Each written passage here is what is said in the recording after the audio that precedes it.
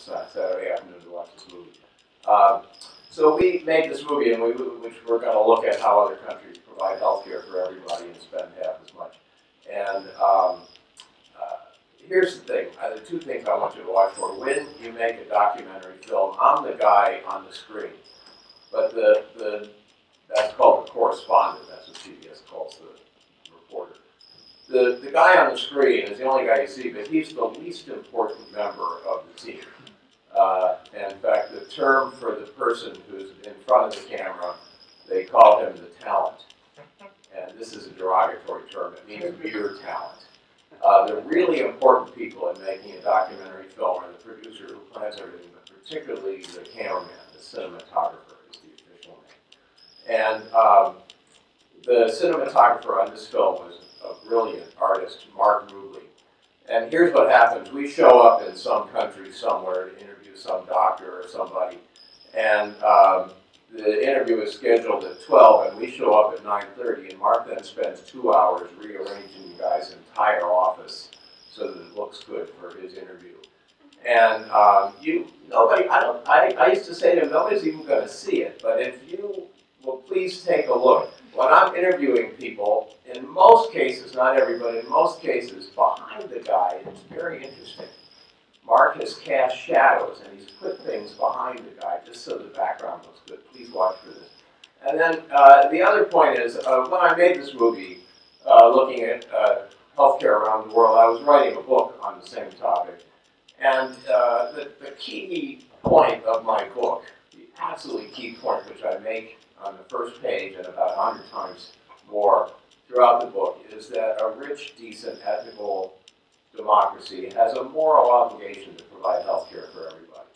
This is a moral, ethical obligation of a decent society. And when you write a book, you can really hit these things with the sledgehammer. Boom, boom, I keep coming back to that.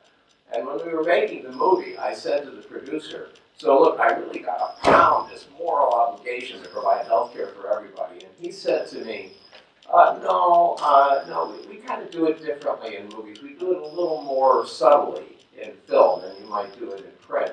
So I kept saying to the producer, John, let's get the moral point in here, right? And he kept saying, no, we're gonna kind of tread lightly on that. So here's what I want you to watch. I want you to watch and see if this film makes the moral argument that every decent society should provide health care for everybody, because he never let me say it. And I want you to see if you think the point comes across. Thank you.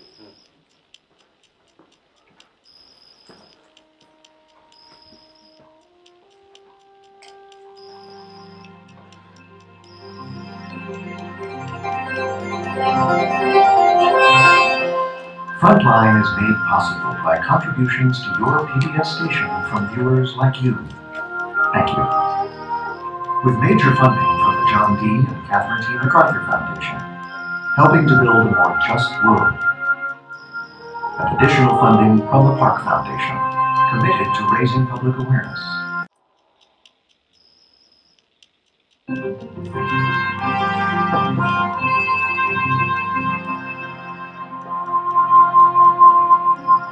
This report continues on our website, where you can watch the full program again online. Get this, they spend half as much as... Find out more about correspondent T.R. Reid and his reporting of this story. Everybody has the right to health care. Read our interviews with some of the world's leading healthcare experts. A for-profit system on the one hand and learn more about how the U.S. healthcare system compares to those in other countries. And then join the discussion about this program at pbs.org.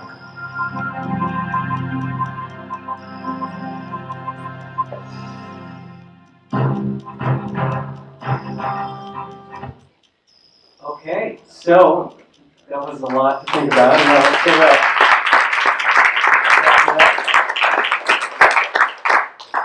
So what we'll do now is we'll take a brief break, about 10 minutes or so, and think about that documentary and have some questions when we get back with T.R. Reid. So everyone go grab some refreshments out in the lobby, and we'll be back in a few.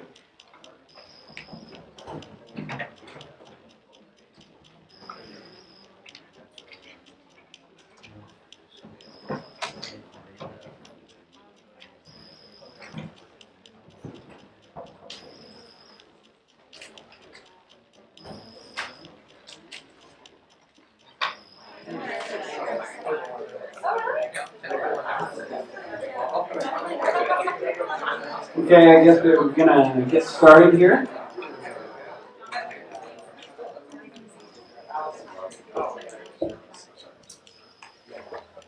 So it's my pleasure to introduce T.R. Reid.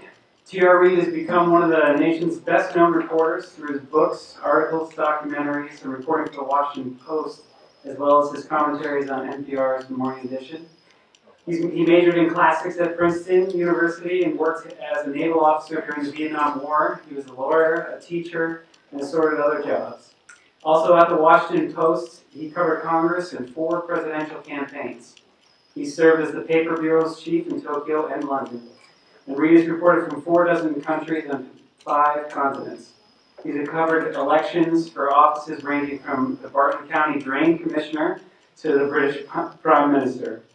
He's written 9 books in English and 3 in Japanese, and he's translated 1 book from Japanese. And his 2009 book, Healing of America, which you mentioned at the beginning of the documentary that he was talking about, became a national bestseller and has launched Reid into a national role describing ways to provide health coverage for every American.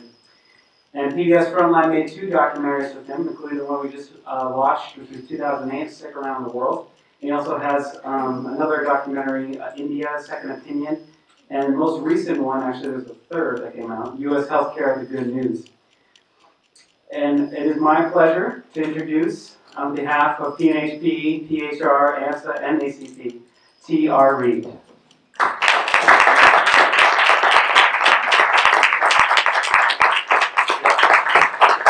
Hi, everyone. Thank you very much. Thanks again for coming on a Saturday to watch our movie. That's really fun for me. I haven't seen this movie for a while. It's kind of like seeing an old friend, you know, that you haven't seen for a while. I have really nice memories of that film. When we were making the film, I said, gee, if we're going to do comparative healthcare, we've got to go to Canada. You know, all Americans want to know about Canadian healthcare, and the producer kind of went, oh, the problem is Canada looks like America, you know. And he needed exciting visuals. You saw the photographer loved all those pictures. And so I said, he said, no, you ain't Canada, boring, you know, what can we do? And I said, well, you know, Taiwan adopted the Canadian system. Taiwan, isn't that in China? He said, you know, that's fabulous. So that's why we were having dinner on what that area in Taiwan and Taipei is called Snake Alley, because they serve grilled snake there. It was really good. And then Bill Shao, Professor William Shao from Harvard, who is fabulous. If you're into health policy, you really need to read Bill Shao's great book, Getting Health Reform Right. Came to Taiwan. He was hired to design the Taiwanese system, and he came to Taiwan when we were filming. And a really wonderful thing happened, I felt. We went to this fishing village on the east coast of Taiwan, Yinjiang, I think it's called Yinjiang. The characters mean Golden Mountain. The fishing village of maybe 40, 50,000 people. And this is an old town, but it had never had a hospital. And under the new system that Bill Shao described, well, designed for them, part of what he wanted was he wanted a lot of small hospitals scattered around the country. And so they built a hospital in this town for the first time in history and had a group of doctors. And we went to that hospital with Professor Shao. And there was a woman in the lobby, just not a doctor, just a local woman, and she was just sitting at a table and taking patients' blood pressure. When they came in to go to the hospital, she would take their blood pressure and write it down. And I went over to her and said, what are you doing? Do you work for the hospital? She said, no, I'm just doing this as a volunteer. I'm just trying to help out. Why? She said, well, I owe a lot to this hospital. Well, what happened? Well, so in the 1980s, her mother got breast cancer and died of it because there was no doctor in Yinjiang. You got breast cancer. They didn't treat it. Maybe you got better, and maybe you died. Her mother died when she was 8 or 9 years old. And lo and behold, 25 years later, when she was 30 or 33, she got breast cancer. But by then, there was a hospital and a doctor in her town, and she went and had it diagnosed and had it treated, and she's a survivor. She's doing fine. So she feels grateful to this hospital for saving her life, and her daughter's life will be saved if it happens to her. And so she comes in 3 days a week to volunteer to help out, which I thought was quite nice. So I said to her, well, you know, right over there, that gentleman right over there in the white shirt, that's Professor William Chow, and he designed the healthcare system that saved your life. And she said, oh, she felt an obligation to go over and thank him. So this is, to me, so Asian. So here's what she did. This woman walks very quietly and deferentially, walks over to Bill Chow, and Bill Chow turns to her, and she turns to him, and they bow. And that's it. That's how she said, thank you for saving my life. Don't you like that? Really touching, I thought. And I, of course, then said to the producer, let's get that on film, but they missed it. You can't really do it again. Some people do hope these things up and do them again, but that's not what documentaries should be. And then you saw Ruth Dreyfus, who was the first female president of Switzerland. And I don't know if you noticed, but for a while I was interviewing her in her office with stacks of books, and Mark Rubley, the cinematographer, really didn't like this, and she's a pretty tough person, and she would not let him move the books and set up the pretty background like he likes. So we were filming, and right in the middle of the interview, Mark Rubley's, the photographer, stopped. He says, no, this is just too ugly, I can't do this. So he says to the president of Switzerland, would you mind if we interviewed you walking around Lake Geneva instead? And she said, oh, that's okay. So as you notice, we've spent a lot of that interview walking on the shores of Lake Geneva. And they're in the middle of Lake Geneva, right near the city of Geneva, there's a big fountain that shoots up, it's like the Washington Monument, it shoots up 500 feet out of the middle of the lake. And Mark it shoots up every 40 minutes, and Mark kept saying, slow down, slow down. And then it did go off, but he didn't get I wasn't saying anything interesting, so we didn't get kind of nice to see that. Really nice for me to be in Rochester, Minnesota. I think for anybody who's interested in health policy and interested in doing something about our healthcare system, it's thrilling, it's exciting to come to Rochester, Minnesota, because what you guys are doing here at Mayo's is a model for what the United States ought to be doing. I think everybody recognizes this. It's just fun to come to this town, this big town built around the concept of good health care at reasonable cost. That's what Rochester, Minnesota, and the Mayo Clinic and the Mayo Medical School is all about. So for an outsider from Colorado to come here, this is exciting and great. As Eric said, we made a film last year for PBS called U.S. Healthcare, The Good News. It's based on the Dartmouth Atlas studies. I don't know if you know this, but at the Dartmouth Institute, they look at healthcare costs in every county in the United States, thousands of counties, and they rate them by quality of care and cost. And there are certain counties in the United States with very good care at way below average cost. And we made a movie for PBS, and we went to 6 or 7 of these communities to see how they do it. And now when we show this film, people always say to me, well, you should have gone to Rochester, Minnesota. Because I don't know if you know this, but your county is one of the lowest cost healthcare counties in the United States, even though you have the most famous clinic in the world right here. How do you do that? How do you run the Mayo Clinic at reasonable cost? We should have put it in the movie. You only get, if you make a movie for PBS, it's a 1-hour show. Here's what happens. They show the title, and then they stop. You have to stop for 90 seconds at the beginning so that your local station can say, please send money. And then at the end, you have to stop early, and so the local station can say, did you like that movie? Please send money so we can show more of them. So this must happen in Minnesota. It's certainly what happens in Colorado. So you only get 54 minutes if you make an hour-long movie. And we just ran out of time. We never got here. But I don't know that it's necessary. Everybody in America knows the Mayo Clinic. They know you're good. I don't think they know that you're a low-cost, below-average cost provider as well. But anyway, we should have come. So good for me to be here. It's also nice for me to be back in the Midwest. I grew up in Michigan, And I'm a Midwestern boy. I know the Great Lakes. When I was a child, I read the wonderful book Paddle to the Sea. I think you can still buy that book in Minnesota, fabulous book. And I definitely remember, as a young man, as a kid, going to the big house in Ann Arbor, Michigan on a Saturday afternoon for the Michigan-Minnesota game, which we almost always won. And I just want to point out, last November, Michigan 35, Gophers 13. I don't want to put this in, but good for me to be back here. I've always liked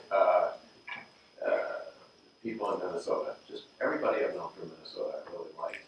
And one Minnesotan in particular I got really was great to me in my career, and that was Walter Mondale. The students don't know him, but he was a senator from Minnesota. He was vice president of the United States, ran for president, should have been president. He would have been a good president. And I'm so old that I was a new reporter. I was the most junior reporter at the Washington Post when Jimmy Carter became president, and Mondale was his vice president.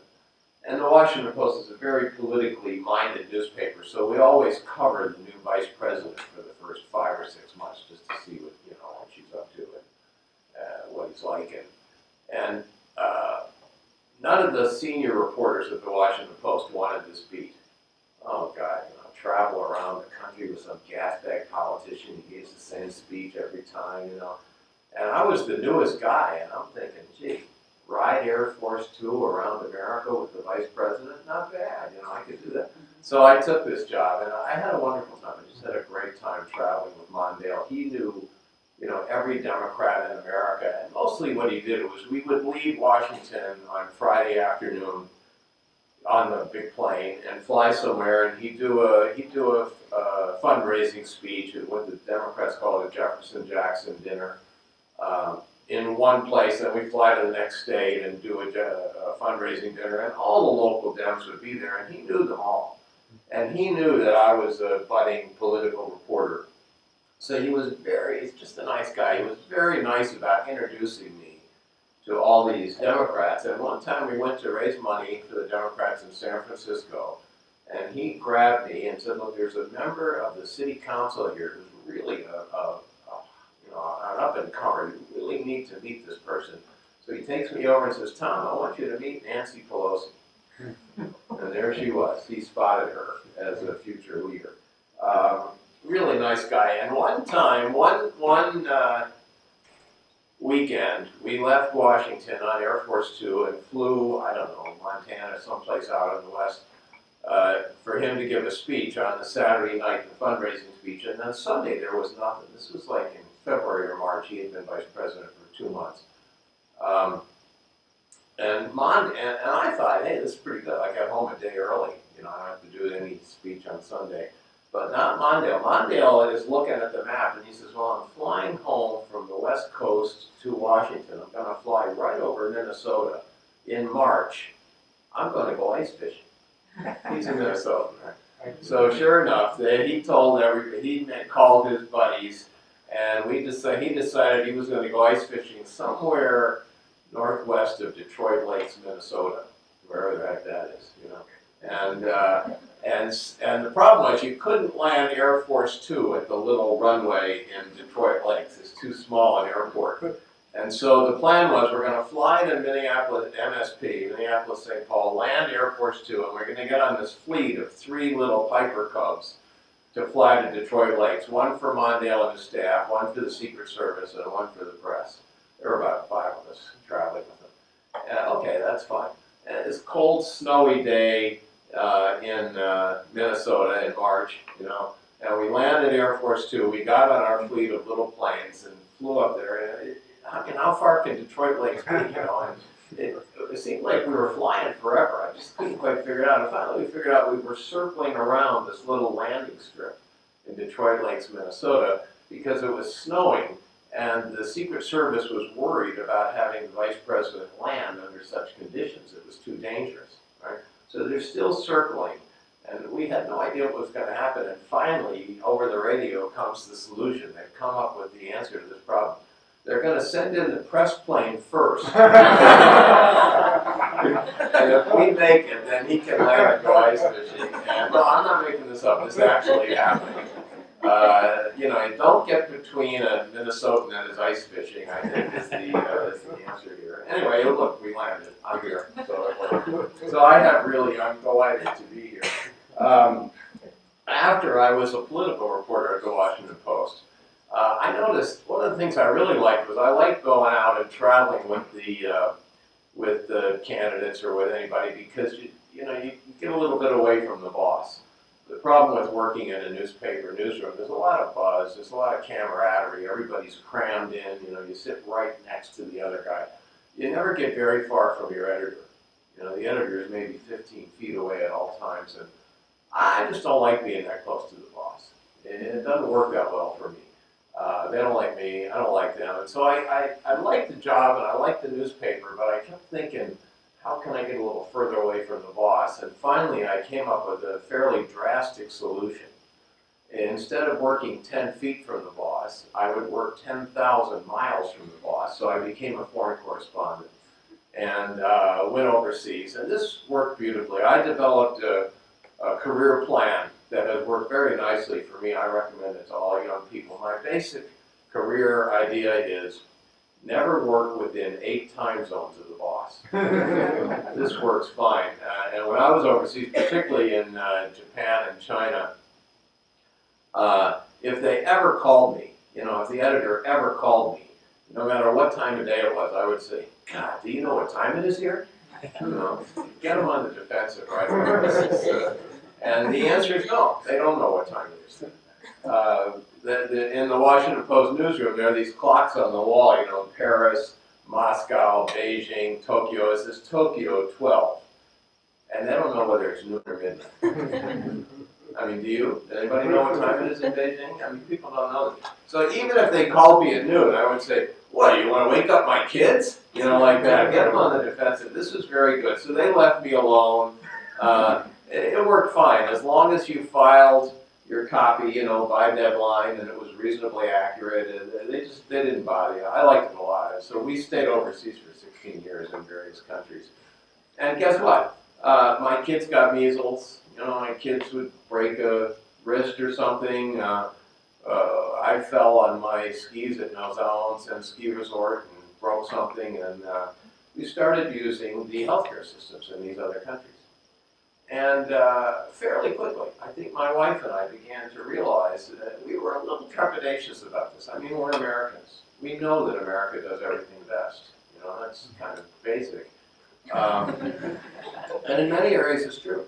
In many areas of the world, we're number one.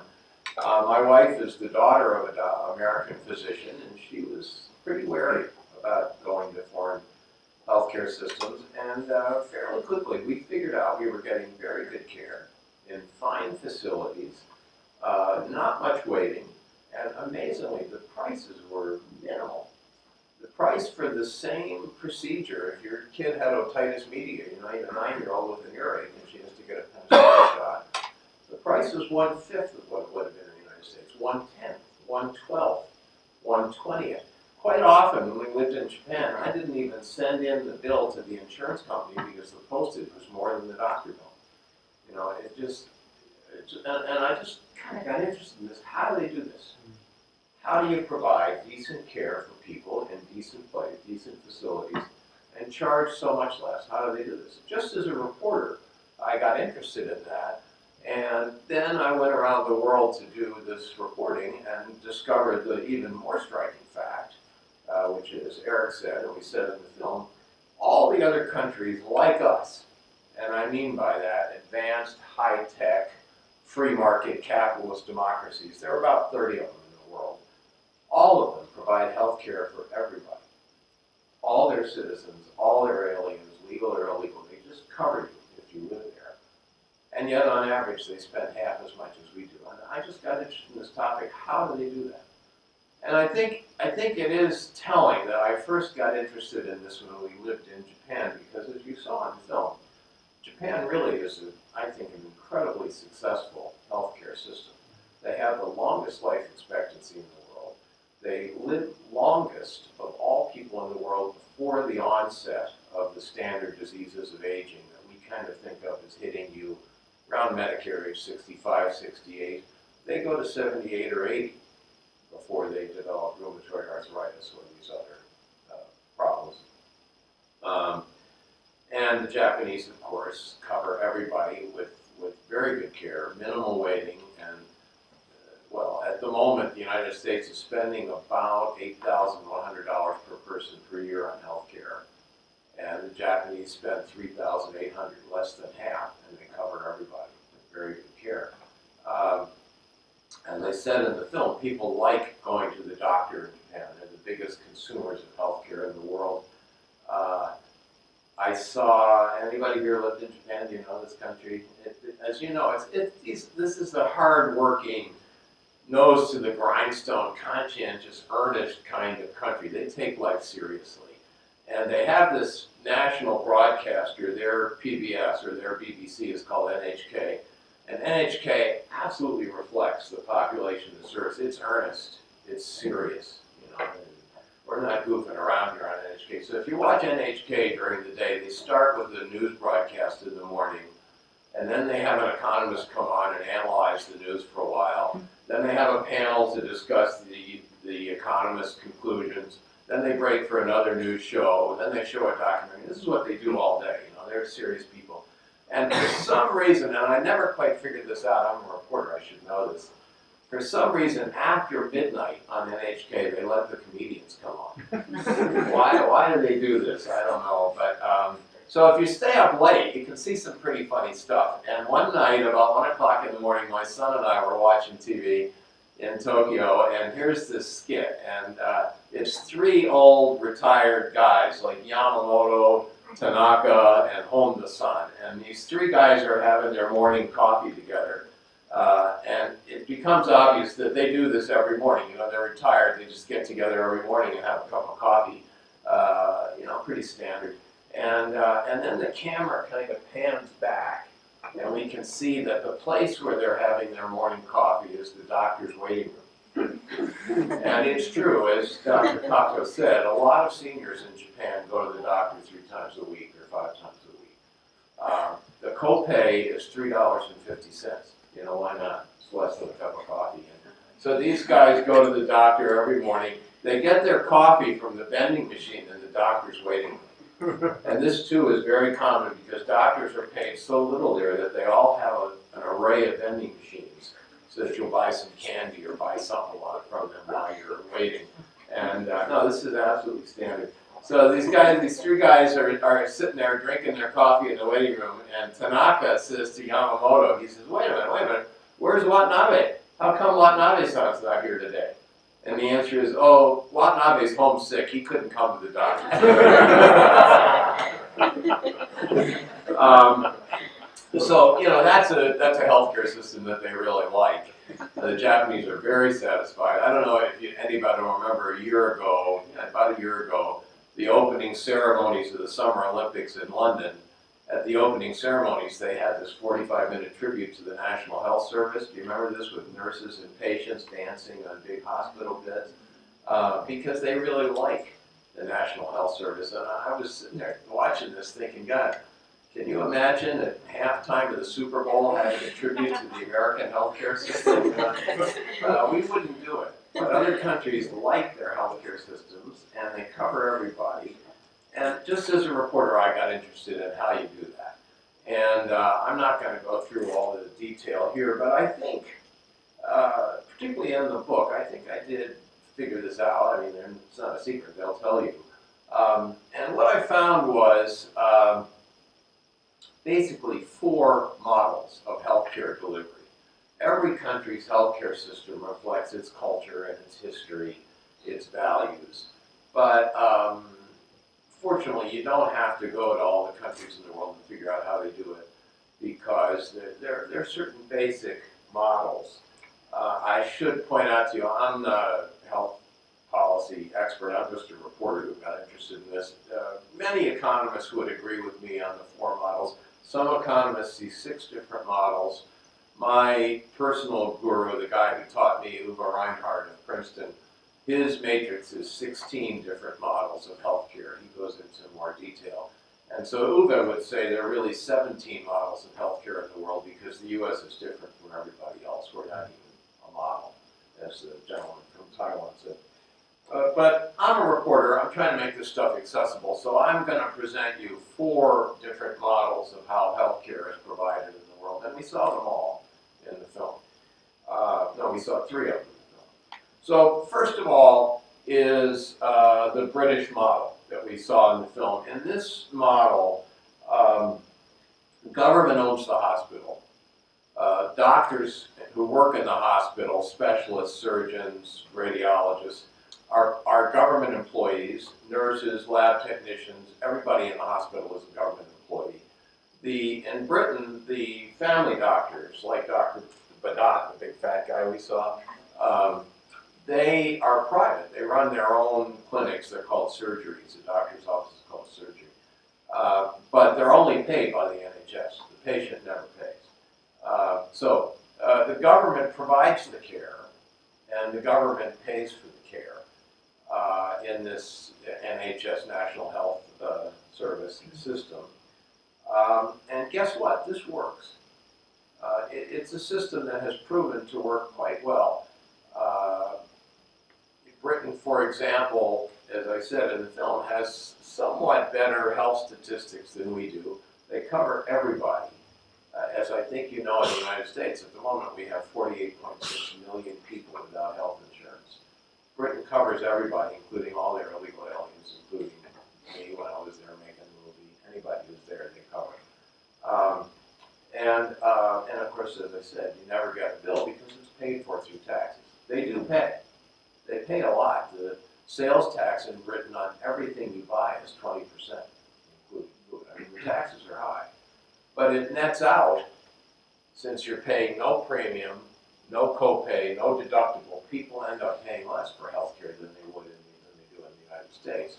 And yet they cover everybody. So this is a system that works pretty well. And therefore, it's been copied broadly. This national health service system is used in Spain and Italy, most of Scandinavia, New Zealand. Cuba is a famous case of government-run national health service kind of health care. The government provides the care, and the government pays for the care. So here, let me ask you a quiz question. You saw the film, you saw the British system. Would you call that socialized medicine? What do you think? Is that socialized medicine? Yeah, I'd say yes. I'd say yes, that's socialized medicine. I don't think, I give a lot of talks in America, and I always ask people about socialized medicine, and basically, Americans don't know what it is. We don't know what socialized medicine means. We know it's bad. We just don't know what it really is. But I think if government provides the care and government pays for the care, to me, I call that socialized medicine. And guess what? They cover everybody at reasonable cost with pretty good quality. So I'd say it works. But, this is important. I don't want you to think that the only way to cover everybody is through some big government-run socialized system, because as you saw in Germany, Switzerland, Japan, and many other countries, these are private systems. The German system invented by Bismarck, the Bismarck model of healthcare, is private doctors, private hospitals, and private insurance plans. I argue in my book, this is absolutely true, that many of these Bismarck countries are less socialized than the United States when it comes to healthcare. In America, everybody, just about everybody, goes on a government-run health insurance plan at age 65 called Medicare. And you get most of your health insurance from the government. Germany doesn't have a Medicare. People stay with the private insurer all the way. We have a low-cost healthcare system for poor people called Medicaid. Germany doesn't have Medicaid. Unemployed people, people with low income are on private insurance, and the government subsidizes their coverage. Less government involvement than the United States, and yet this Bismarck system works. And so it's been adopted in a lot of cases, a lot of places. We went to 3 Bismarck countries for this film because I thought that was probably the model that was most likely for Americans to adopt. So it's used in Germany, Switzerland, Netherlands, Belgium, France to a degree. Japan, as you saw in my book, I call Japan Bismarck on rice, because they looked around the world and adopted Bismarck model. So here's my question. Is that German model, is that socialized medicine?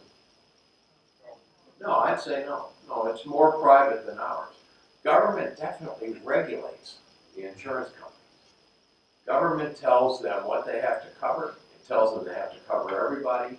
It regulates their premiums, their prices, and interestingly, in all the other Bismarck countries with private insurance, no country has this in-network, out-network model that American companies have, where the insurance company tells you which doctor you can go to. No. In France and Germany and Switzerland, you pick the doctor, you pick the clinic, you pick the chiropractor, you pick the acupuncturist, and insurance has to pay. And as we said, they generally have to pay within a day or two, 3 days or so.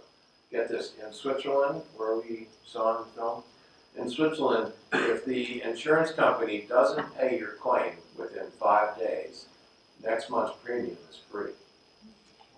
Anybody here have that deal? Nobody here has that deal.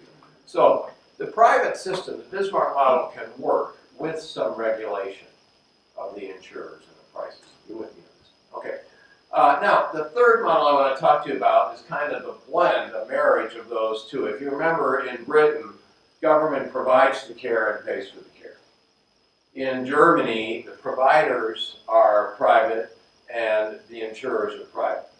In the third model, the providers, the docs and hospitals and labs and drug companies are private, but the payer is government, is public. This is sometimes called the social insurance model. You could call it the Douglas model after Tommy Douglas, the Canadian who invented it. And the paradigm case of this is Canada. So here's what happened in Canada. In Saskatchewan, which is not too far from, it's not like Minnesota. It's like Iowa, Kansas, Nebraska. It's a Midwestern conservative wheat-growing province. In Saskatchewan in 1940, this is, it's Kansas. I mean, this is a pretty Republican, conservative farming province. In that province, a far-left, fiery socialist ran for governor. As you know, they call him premier, but a guy named Tommy Douglas, he was a Baptist minister and just a fiery, outspoken socialist, ran for governor in this conservative Republican state, province, and he won. Now, how did he do that? Here's what he did. He promised that everybody in Saskatchewan would have access to health care. This is at a time when about 15% of the province had health insurance, the bankers in the big city, and that was all. And then he set up a system to provide this, and here's the system that he created. Under this social insurance system, or the Douglas system, everybody is required to pay in every month to a government-run health insurance plan. Everybody has to pay. And then you go to the doctor or hospital for free. There's no bill in most provinces in Canada, and the health insurance scheme pays the bill. Everybody's covered. Everybody should get decent care. And this really worked in Saskatchewan because, in the 1940s, Canada was still struggling to get out of the Depression. For the first time, doctors knew that they would be paid for every patient if they were there. So they moved there and built hospitals. It really worked in Saskatchewan, and so it spread through all of Canada. By 1961, everybody in Canada was covered under a similar scheme. The Canadians don't call it a single-payer scheme because 10 provinces and 3 territories have their own system. So they call it multi-payer, but it's really a single-payer scheme. There's one for each province. And it turns out to work pretty well. It doesn't work that well in Canada, however. You've heard these horror stories about long waiting times and limited choice in Canada. I think they're true. I think in my reporting, it's definitely true that people are kept waiting a long time. I spent some time in Saskatoon, Saskatchewan, with a fabulous family doctor, just a wonderful guy. He was seeing 45 patients a day, and then after the last patient, he talked to 15 more on the phone. Just really a hardworking, decent guy, and he liked the fact that anybody in Saskatchewan could walk into his office and get treated. And he office right across from the university campus, so a lot of his patients were students or, university administrative professors, upper middle class people. But while I was sitting in his office, this woman came in and she was filthy. She just kind of dressed in rags, dirty. She smelled of urine. She just stank. And she lived on the street. She was living in a gutter, basically. And she came in and she said, she's living on the street because her boyfriend finally threw her out because she wouldn't stop drinking. And what am I going to do? I got no place to live. And, well, what are you doing here? She says, well, I've been feeling kind of punk. I kind of hurt. I kind of got this pain. I just don't feel very good. And the doctor reaches over and touches her abdomen on the right side. And she recoils in pain. And instantly, within seconds, he was on the phone to an ambulance. He says, I think I got an emergency appy here. You better get over here. And then he says to the woman, look, I think you've got an infected appendix. We don't want it to burst. We want to treat this right away. I'm going to have an ambulance take you to the hospital and we're going to cut it out. You don't need this anyway. So we're going to cut it out of your body. And the woman now kind of, she said, ambulance, hospital, I got no money. How the hell am I going to pay for that? And he says, no, you're not going to pay a thing. The ambulance is free, the hospital is free, the care is free, the bed is free, and afterwards you're going to come see me and it's free. And, the ambulance came and took her, and then he turned to me and said, this is the glory of Canadian medicine. This system really works for that woman. And then I said to him, I got this bum shoulder, going to the side, and he palpitates, and massages things. Yeah, you got a real problem there.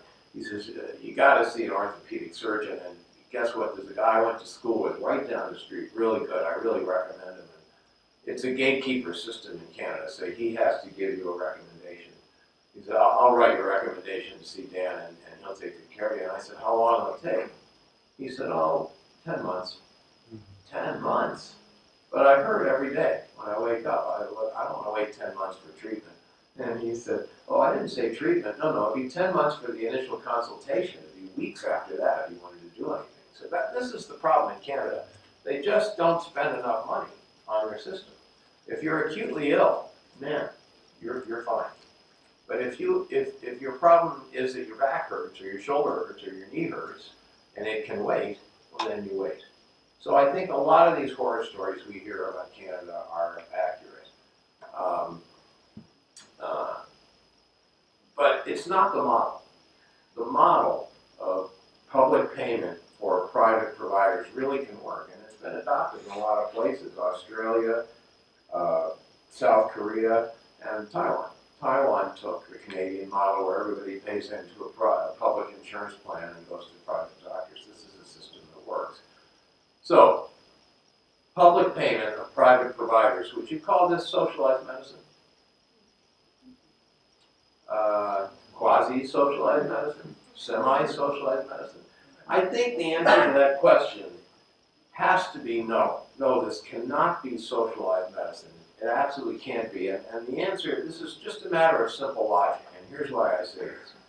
In 1965, Lyndon Johnson decided, it used to be that elderly people in the United States, I'm over 65, am I elderly? That people over 65 couldn't get health insurance. Because the insurance, those people tend to get sick, and the health insurance don't want to cover people like that. So they just couldn't get health insurance, and a lot of people lost everything because of a fairly minor illness paying the bill. And so in 1965, under President Lyndon Johnson, we established a health insurance plan for seniors, for people over 65. And guess what? They took the model from Canada. You pay into a public insurance scheme and you go to private doctors, which then pays. And they took the name from Canada because the name that Tommy Douglas invented for his system was Medicare. He's always called it Medicare. We took the model and the name from Canada. Today, there are 49 million Americans on Medicare, and it's very popular. It has much higher satisfaction ratings than private insurers. And therefore, this is why I say it cannot be socialized medicine, because Americans really like Medicare, and Americans hate socialized medicine. just as a simple matter of logic, this system cannot be socialized medicine. Do you agree with me? Okay. Now, I've given you 3 models, and those are the 3 models that we find in rich countries. Maybe 35 of the world's 200 countries have healthcare systems. For most of the countries in the world, healthcare is a luxury. Countries where people make $1 or $2 a day, where per capita income is $750 a month, a year, I'm sorry, they can't, just food and clothing and shelter are tough enough in those countries. In the poor countries of the world, they generally don't provide health care. In a country like, Pakistan, Algeria, there will be 2 or 3 hospitals in the big cities that you can go to for free, and if you live in a village, you're just out of luck. Half the people in India, that is 650 million people, will never see a doctor in their whole life because they just can't provide care. And the name of that model, all economists agree on this, is the out-of-pocket model. It's what it means. If your child is sick and you have some money in your pocket to pay the doctor, she can get treated. If you have no money, she stays sick or she dies. That's it. That's the model in most of the world, the out-of-pocket model. And you don't, if you don't have money, you pay with what you can get. I was in Nepal. I was up in northern Nepal near Lukla, where there are no roads. You walk everywhere. And I walked about 2 hours up a fairly steep hill, and on top of this hill was this plain, squat, stucco building. It looked like a shed, a garden shed or something, or an house. And except all the walls were a different color. I couldn't quite figure that out. And I went inside. That was the local medical clinic. It served about a 100 square mile area. I was inside talking to the doctor. I said, "Gee, do your patients pay you?" He said, "Well, some of them have a little money." He said, "They pay me with what they've got." Well, like what? He said, "Well, I eat a lot of potatoes. That's the staple crop there. And when people walk to the doctor with their sick child, they carry 10 pounds of potatoes over their shoulder in pain." And he said, "Sometimes people say, 'Doctor, thank you for treating my mother. I'd really like to pay you. I don't have any money, but you know what? I've got a can of paint at home. I'll come back and paint your clinic.' And they all have a different color. And that's what he ends up with. That's the out-of-pocket model of healthcare. It's the most common model in the world. So I found these 4 models. If you're really into this, there's much more detail. There's a book about this you could buy if you really wanted to know. And it took me, I spent about 2 years doing it for the book, and then while I was writing the book, as I said, I went around the world again to see the same doctors for the movie. So it was pretty expensive. My publisher, Penguin Press, sent me around the world, and then PBS sent me around the world for that Frontline movie. And of course, PBS is funded by viewers like you, so I'm thank you for giving me that ride on the bullet train. And here's the secret. As I said this in the movie, it's not that much of a secret, but please don't tell the accountants at Penguin Press this. Guess what? I could have seen all 4 of the models and never left home. Because right here in the richest country in the world, we've got them all. If you're a veteran, like I am, or Native American, those people are in a government-run, government-funded healthcare system. The Veterans Administration, it works exactly like the NHS. I use the Veterans Hospital on 9th Street in Denver. Government-run hospital, the doctors, the nurses, the lab technicians, they're all government employees. You don't get to choose your doctor. You have to wait a little while, but the care is excellent. And you never get a bill. That's the socialized medicine British system of healthcare right here in the United States. With the VA, active duty military, and the Indian Health Service, there are about 19 million Americans on that system. If you're sharing the cost of private health insurance with your employer, well, you live in Germany for healthcare purposes. 150 million Americans, 148 million Americans are on the Bismarck model of healthcare, private insurance paying private providers. If you're over 65 and you're on Medicare, as I said, you live in Canada for healthcare systems. 49 million Americans are using the Tommy Douglas model.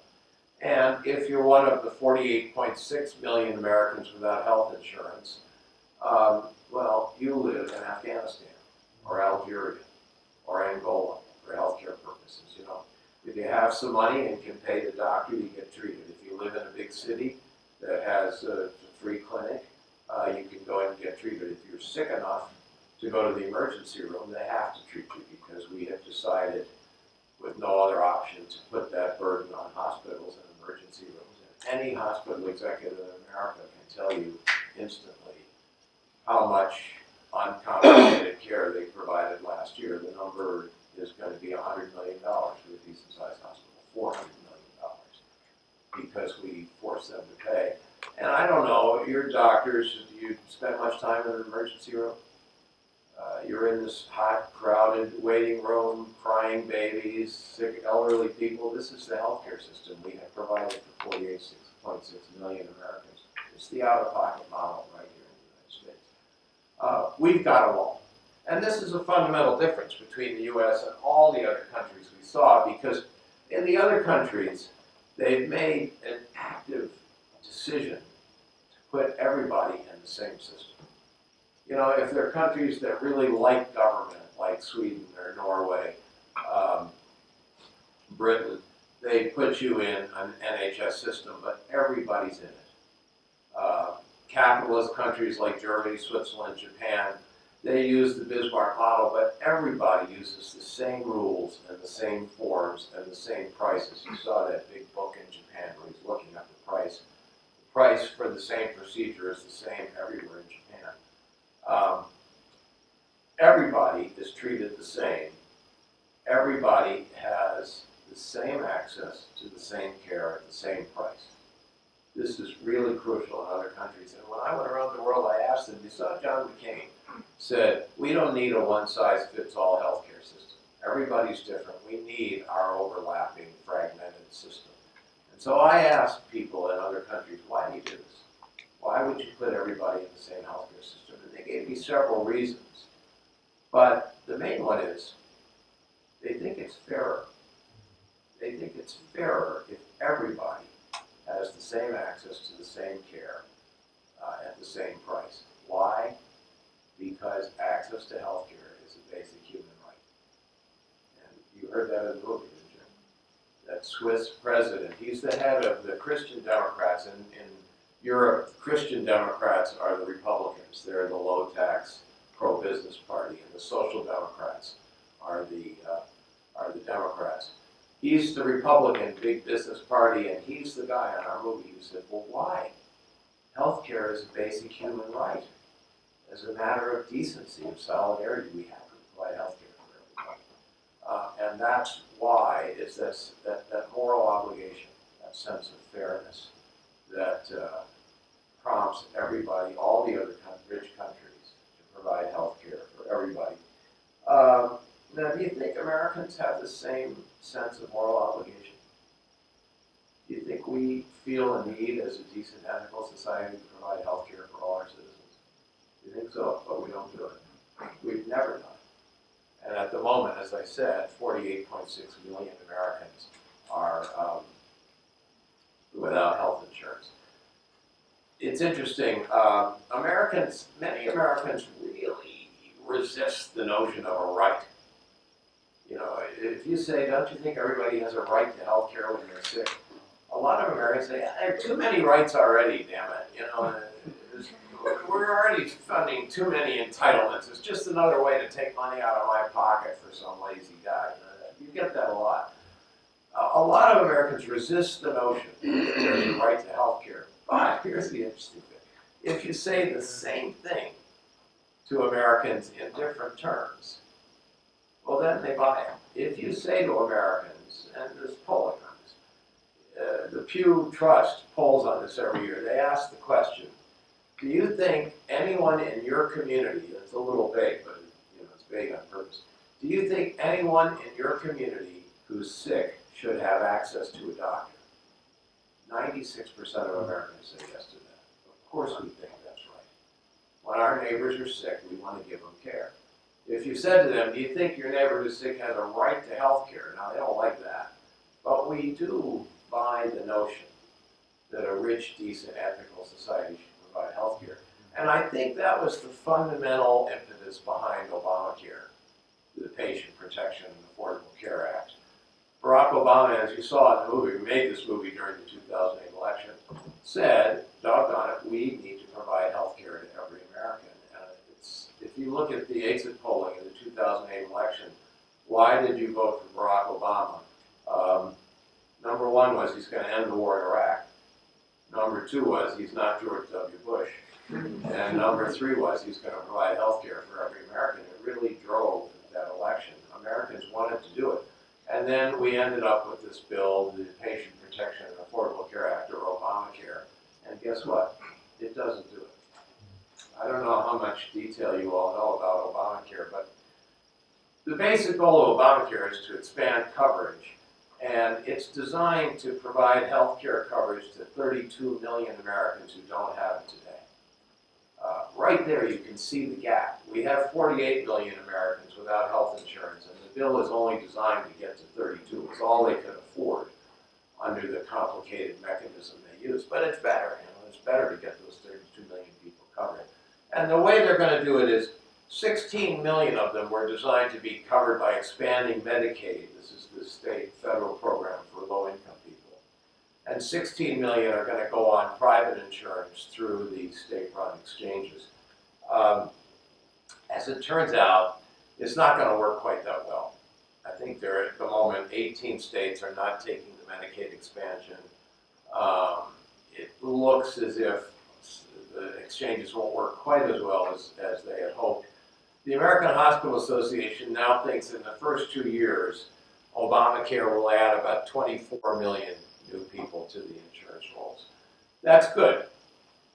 It's better than where we are now, but it doesn't solve the problem. Even if Obamacare works perfectly, when it takes full effect in 2018, there's still going to be 25 to 30 million people in our country without health insurance.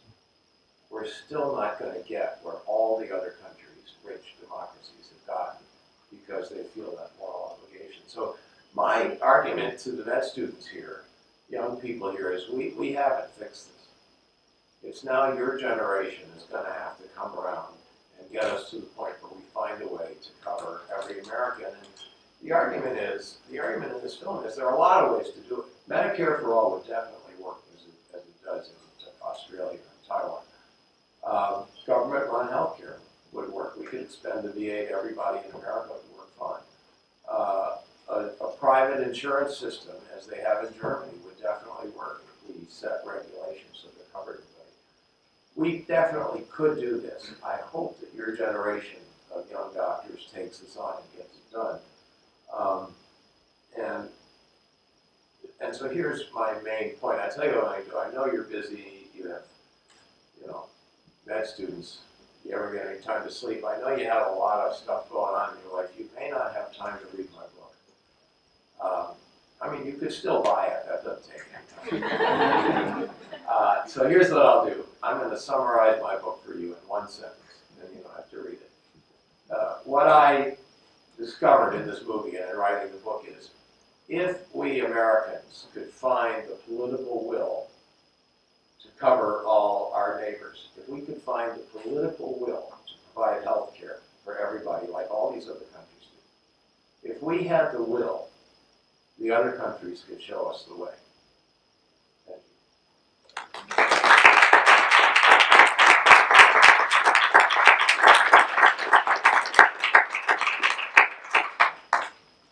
Yeah, so I probably blabbed too long as usual, but I'd be happy to take any questions you have. Again, I want to thank you for taking time on Saturday. Yes, ma'am. Question. So you stated that in the U.S., CEOs of hospitals will be able to essentially talk about how much. Do I need to use this? I have some people behind me. How much is spent on ER visits that They don't get paid for. Right. Yeah. So we also know that that's an out-of-pocket cost versus an insurance payment. Yeah.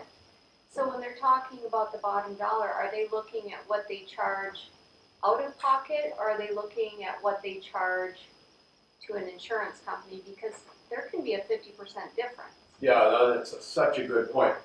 Every hospital CEO, any hospital executive will give you a number for how much uncompensated care they provide.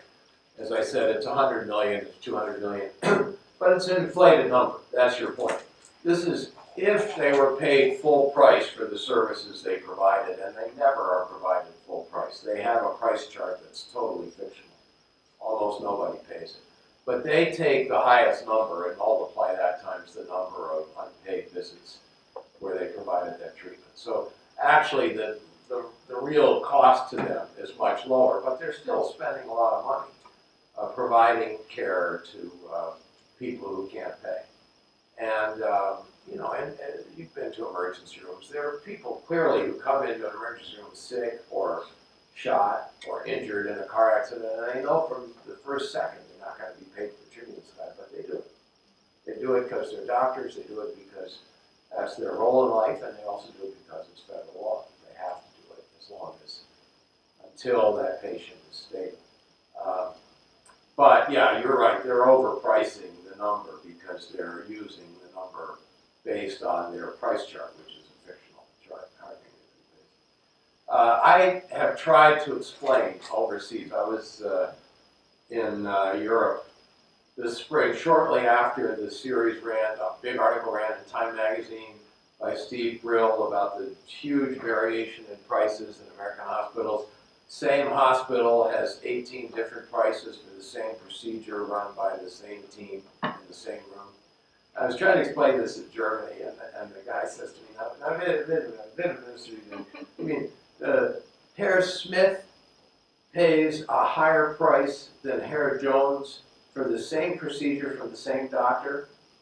Yeah, that's how it works. It wouldn't happen that way in Germany. But why do they do that? And I said, well, because Herr White paid nothing for the same procedure, so they have to charge Herr Smith more to make up for what they didn't charge Mr. White. That's really confusing to them. Well, why would he pay nothing? Why didn't the system pay? You're with me on this? It's a crazy system we've come up with, all built around this concept. Have you learned this in med school, the term the cost shift? Do you know the cost shift? They don't get paid enough. Well, they don't get paid anything by the people they treat for free. They don't get paid enough by Medicaid. So what they do is they overcharge people on private insurance. They shift the cost. Guess what? No other country has a cost shift because they have one price and they're paid for every patient. I gave a speech to the American Hospital Association. I said, how much, anybody here have uncompensated costs last year over 100 million? Oh yeah, over 200 million? Oh yeah. And you know what how much uncompensated care a German hospital provides in 1 year? Zero. Because they're paid for everybody. They're paid for every diagnosis, every admission, every treatment. They're paid because the system has decided they should be paid, so they don't have to cost shift. They don't have to lie about their uncompensated care numbers because they don't have it. That, to me, is a more sensible way to run the system. Yes, sir. I did read your book, and thank you for it, because I think really helped me a lot. I've been in medicine for a long time. And listening to this and watching this, it seems to me the biggest problem is insurance companies. I mean, Germany has regulated insurance companies. We have unregulated insurance companies. And this, these four different systems we have, it's the insurance. That's where the problem is. We don't have the political understanding and the political will, but if we had, then it could be the German system, it could be the British system, it could be any system, but this system, the lesion is the insurance companies. I completely agree with that, and the reason that Obamacare could never get to cover everybody is because they built so much around the private insurance system that we have, and the costs were so high, they couldn't produce enough subsidies to cover everybody. That's the flaw. But my argument is you still could do it with private insurance if we regulated them the way other countries do. Our insurers have been very successful at resisting regulation, both at the federal and state level. And one of the great advances of Obamacare is In order to get the exchanges, in order to get their role in the system, the insurance companies did agree to more regulation than they ever accepted before. For one thing, they now have to cover everybody. They can't turn you down because you're 25 and you might get pregnant in the next 5 years. So, you know, a lot of people like that say they can't buy insurance. They have to cover everybody. They're still going to be allowed to have in-network, out-network, which no other country has. I felt very strongly they should not be allowed to deny claims. I think an insurance company should have to pay any claims certified by a doctor or hospital. They're still going to have the right to deny claims, and anybody here had an insurance claim denied? I certainly have. They do it to tens of millions of people every year. At least now they're going to have to report at the end of the year how many claims they denied. It's not enough. So they have accepted regulation. They have accepted limitations on their administrative costs, although they're now trying to find ways to get around that. So with political pressure, I think we could get the insurance companies to accept more regulation, to act more like the European or Japanese companies and make them work. But I totally agree with you. And then the last point is the question of making a profit on health insurance. All the other countries that have private insurance have decided that you can't operate health insurance at a profit because there's a basic conflict. If you need to make a profit selling health insurance, the way you do that is by not paying doctor bills. And this is why they have 100,000 people in that industry whose job is to deny claims.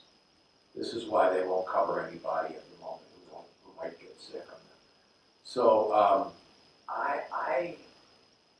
most of the countries I went to feel that if the doctor, if the lab, if the hospital is for profit, that you can handle. But they've all decided that there's no place for profit in basic health insurance. Switzerland was the last one to do that. And we haven't gotten there yet. And so I agree with you. I think that's a fundamental problem. I have no question about the Minnesota exchange. It's quite good. So it's Yeah. an interesting thing to see what happens in this state. Because they don't have health insurance companies on the exchange board. Did you see the story in today's Minneapolis paper? The front page story about the prices on the Insure, or whatever it's called, Insure. They're going to be really low. These prices look great, so I think somebody did design a good exchange. I might point out we also had an excellent exchange in Colorado. It's really going to be good. And this is important. I was at HHS this summer, and they now feel they're not going to have 50 good insurance exchanges. They're not going to have 30 good insurance exchanges that work well.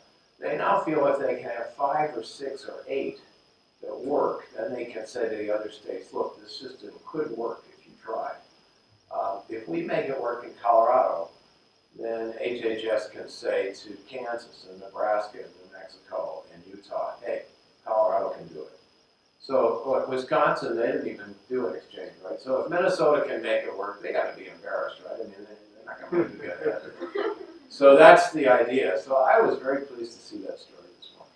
Yeah, I'm sorry I answered too long. Yes? Can you comment on mental health, behavioral health services, and how they're covered under those 4 systems and how they integrate with healthcare delivery? All the countries I went to, all the rich countries I went to, treat mental health, behavioral health issues just like a physical problem. There are no limits. The notion that you can only bill so many visits a year or something, that's an American invention. Nobody makes that distinction. What they do have is many countries have a shortage of mental health professionals, and they're looking for ways to deal with that. But in terms of insurance or coverage, it's just like any other illness. Yes, sir, in the back. Yeah, can you hear me up there? I can hear you, yeah. Yeah, earlier you alluded to the IHS, the Indian Health Service. I Yeah. was at the annual meeting of the Association of American Indian Physicians last month. Yeah. Jeremy Lazarus, the immediate past president of the American Medical Association, actually was there and gave a talk. And it had nothing to do with universal health care, but at the end there was an audience of like 300-400 people there, mostly Native American. And so so I decided to ask him the simple question, when is the AMA going to support universal health care? Of course, he was very unhappy with the question. Yeah. He very explicitly stated, we, in the United States, the AMA, we do not consider health care a universal right. As you have already said, I agree with you, I don't really think that is the issue. And so my question to you sort of strategically, for most of us are future physicians in the room, should we be evangelizing the idea of universal health care as a basic right? Should we be evangelizing the idea of increased government regulation? What is it that we should really be speaking out for? I think the crucial thing is 2 points. One is the awareness. Americans don't know that so many people don't have coverage. If you ask the question, Pew, as I said, the Pew Trust asked this question every year. Do you think anyone in your community who's sick should have access to a doctor? 96% of Americans say yes to that. And then if they ask the question, do you think anyone in your community who's sick does have access to a doctor? 90% of Americans say yes to that too. They think we do treat everybody. I think I've always said if Americans knew how cruel our system was, we'd fix it. That's my view anyway. So I think you need to make the point that a lot of people aren't getting adequate health care in the world's richest country. And we ought to find a way to cover everybody, because what I think is, once you make that commitment, and as I said, it's a moral commitment. This is not a matter of management or economics. It's a moral decision. It's an ethical decision. Once you make the commitment to cover everybody, well, then you can find a way to do it, just like the Brits did, and the French did, and the Japanese did, and the Taiwanese did. We've never made that commitment. We're living with a system that leaves 48 million people uninsured. I don't know if you know these numbers. The National Academy of Sciences does studies on unnecessary deaths in the United States due to illness. And they say about 25,000 Americans die every year of treatable diseases because they couldn't see a doctor. They didn't have the money to see a doctor. And people always say to me, no, that can't be true. That's a baloney statistic. We don't allow that in America. On the first page of my book, we meet a 32-year-old college graduate who got lupus. You know, lupus can be a serious disease, but modern medicine knows how to treat it. She lost her job, she lost her insurance, and she died at age 32 in the richest country in the world because she couldn't afford care. And I went to visit her doctor, and her doctor said, actually, this is it's in another movie, yeah. Her doctor said to me, she didn't die of lupus. She died of the American healthcare system because it wouldn't provide the care she needed. So this definitely happens. I think if Americans knew that, then they would demand that it be fixed. I think Americans do know we have the most expensive system in the world. Many Americans are satisfied with their care, and many Americans are satisfied with their insurance. But I think if they knew that others weren't getting the kind of care you want to get in a rich country, that's my view. So that's your job, is to get this across to people. Yes. Would you comment on the role of lobbyists from pharmaceutical device companies, other interests in the healthcare industrial complex? Yeah, lobbyists from the health industry. You know, if you consider healthcare a single industry, it's our biggest industry. And lobbyists have tons of influence because there are tons of money flowing through the American political system. Most other democracies do have limits on how much you can spend on politics. You can't spend $10 million to get elected to the parliament in most countries. And therefore money plays less of a role. In America, campaign money is an absolute essential. You can't get elected without it. And you get a lot of that from lobbyists and interest groups, and they really have clout. They buy access, they buy clout. And yeah, they had a huge role in the formation of Obamacare. No economist would have designed Obamacare,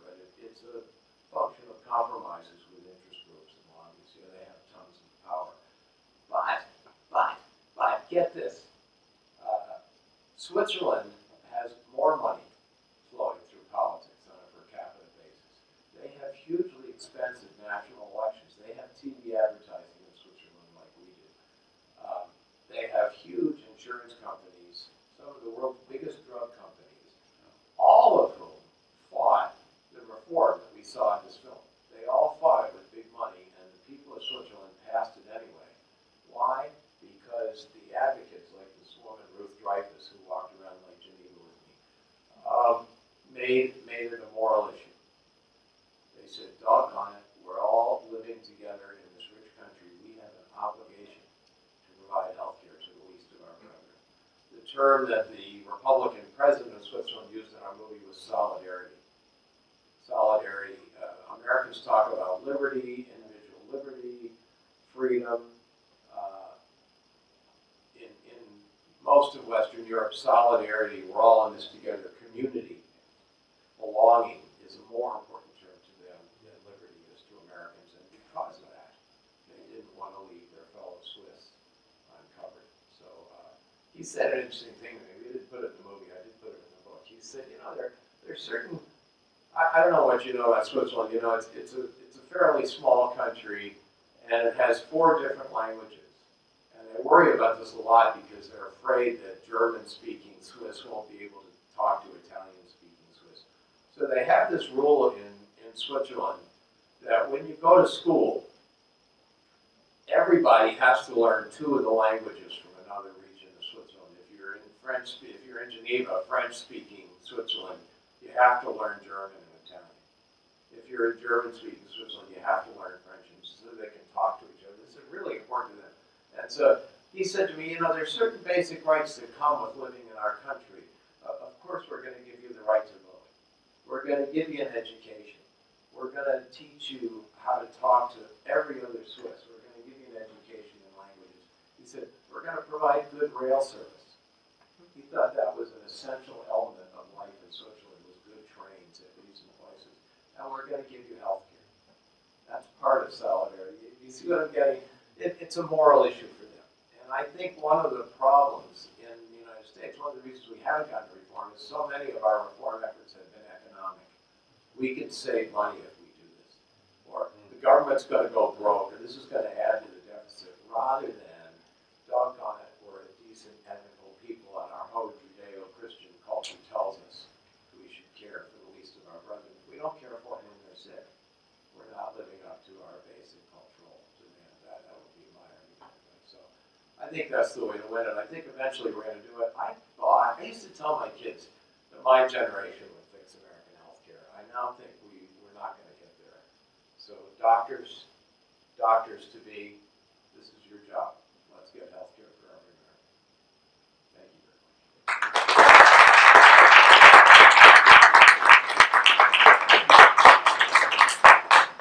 So thank you, Mr. Reid. We have a small token of our appreciation for you coming out.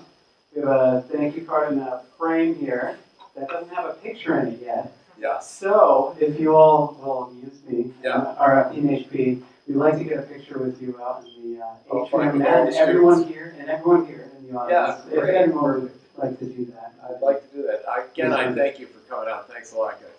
Yeah. So let's do that. Thanks again. Yeah. So here we go. Yeah, we got engraved for you too. Good.